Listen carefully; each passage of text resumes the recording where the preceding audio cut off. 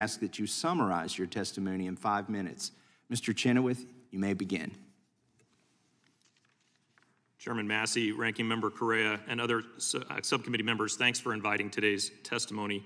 My name is Mark Chenoweth. I'm the President and Chief Legal Officer of the New Civil Liberties Alliance, a nonpartisan, nonprofit civil rights organization founded by Columbia Law School professor Philip Hamburger to combat unlawful administrative power.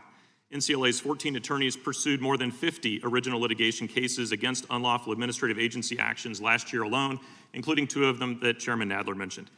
This work gives us an up-close, real-world look into the various ways in which administrative adjudication violates Americans' civil liberties.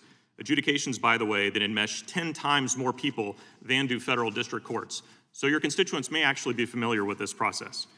My written testimony compiles a list of 25 pathologies of administrative adjudication for the committee's benefit. Before discussing a few of these, I'd like to highlight the legal mistake behind administrative adjudication. It's typically understood that federal agencies have no power to act unless Congress gives it to them. But the Constitution gives Congress only legislative powers.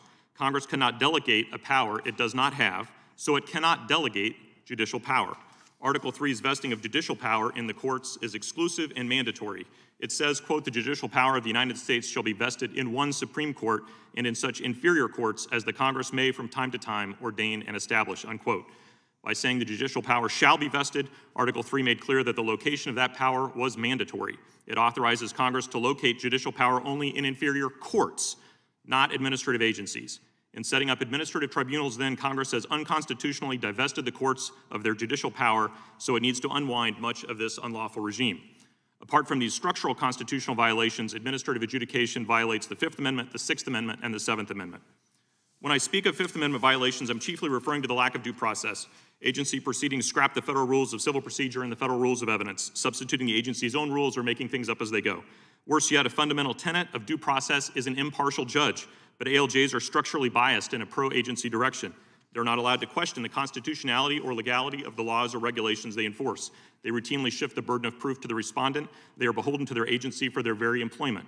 Unlike the Department of Justice in criminal cases, agencies are also not required to turn over exculpatory evidence to targets of enforcement. So even if the agency has proof of your innocence, it doesn't have to share that with you. Where is the justice in that? Sometimes the due process violations are even grosser.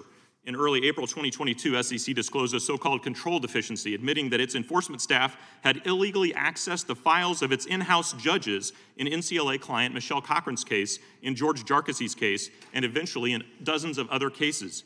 As the Wall Street Journal put it, it's the equivalent of a party in litigation having access to a judge's briefs from her law clerks.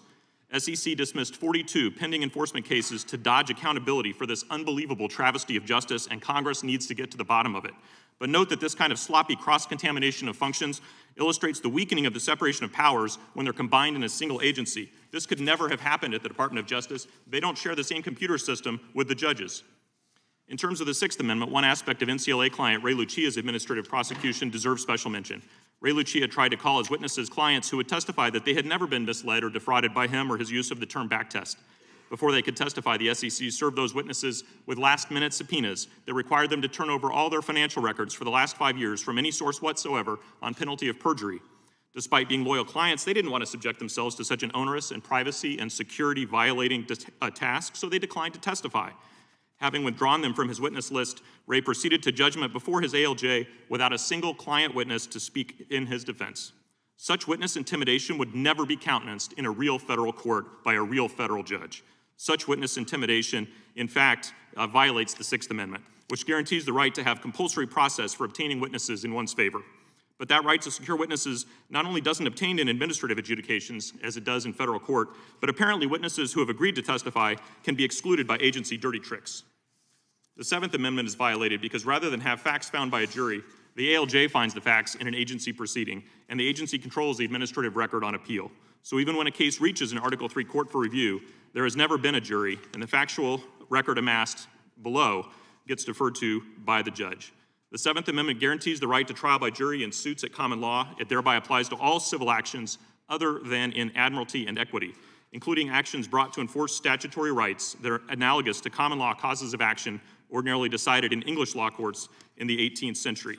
Equity involved property and contract claims, not government enforcement, and federal agencies do not sit in admiralty, so agencies routinely violate defendants' 7th Amendment rights by conducting enforcement proceedings without a jury. For all these reasons, administrative adjudication is an abomination. It supposedly provides expert judges and more efficient proceedings in exchange for the denial of due process protections, but in truth, ALJs are not experts, administrative tribunals are not efficient, and the denial of due process in agency tribunals with structurally biased umpires is pernicious. Congress has the power to abolish unlawful administrative tribunals and restore the Fifth, Sixth, and Seventh Amendment rights of the people currently subjected to these proceedings. It should do so. Thank you. Thank you, Mr. Chenoweth. Professor Mascott.